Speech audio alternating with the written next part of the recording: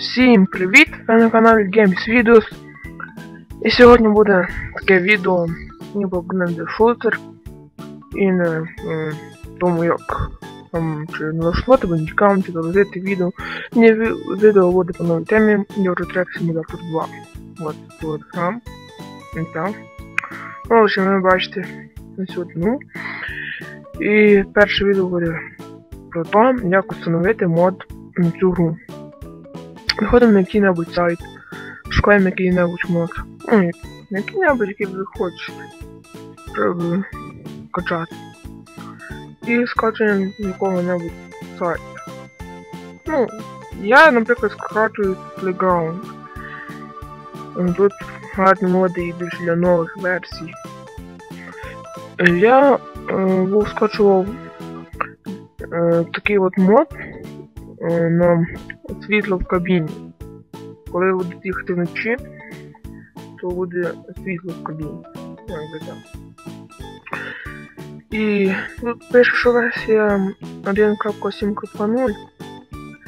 Ну, в мене, наприклад, 1.21.1s, в мене все добре працює. Добре, скачаємо, натискаємо тут скачати. Зараз у нас грузить 59, 58. Далі. Потім на грудь я вам покажу іншу проблему. Думаєте, такі скачали Євротрек Симулятор 2, все чітко. Скачали мод. У вас нема папки мод. Ось цієї папки, вона в мене вже є. У вас є два варіанти. Або зробити цю саму папку, або пошукати там, де установлена ваша гра. Сама гра. І поритись в якихось там їхніх файлах чи папках. Зараз шукаємо. От.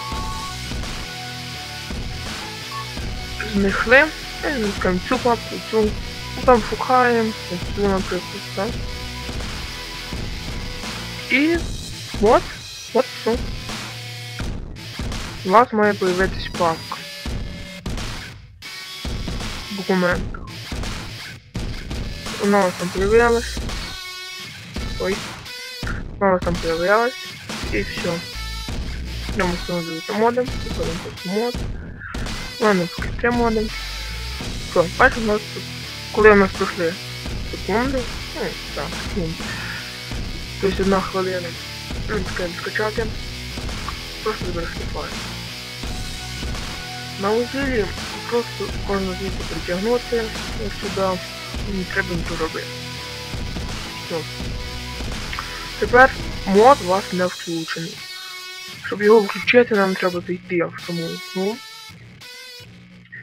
І тоді вже аж включити його.